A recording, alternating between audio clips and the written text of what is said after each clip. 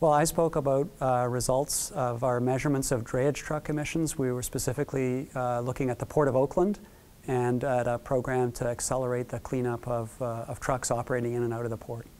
So we were set up on a bridge over the main access road into the port, and we measured the emissions from individual trucks as they drove by on the main road underneath, and we were able to calculate their emission rates from our measurements for individual trucks as they pass by.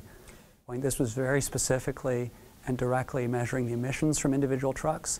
And I take your point that there's ships and railroad locomotives and all kinds of other equipment and air pollution sources in the neighborhood.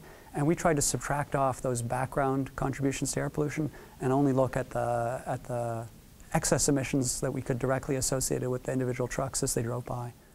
The main finding was that the diesel particle filters, which were one of the main controls that got installed on a lot of the port trucks, that they really made a big reduction in the black carbon or the diesel particle emissions that were observed at the port. And we also saw reductions in NOx emissions. And I think that maybe the key point I want to emphasize is just how impressive it is how quickly those emission reductions were achieved. Instead of waiting a decade or more to rely on natural fleet turnover, that there was this really accelerated program to retrofit filters on older trucks or replace them with newer equipment. And so the reductions were not only large, but they were achieved rapidly. One issue is that the port in some sense is a preview of changes that are becoming statewide for not just at ports and rail yards, but on all of the highways and for the entire state.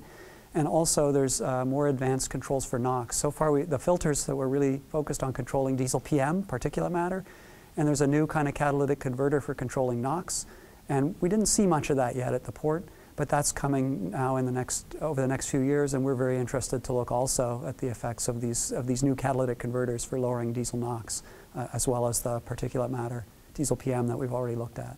Well, so there's another dimension of that people are concerned about, which is ultrafine particles that maybe, if you were to inhale them, could cross through the lung and enter into the bloodstream, and then maybe get to other parts of the body and cause health effects that we're only starting to study and understand.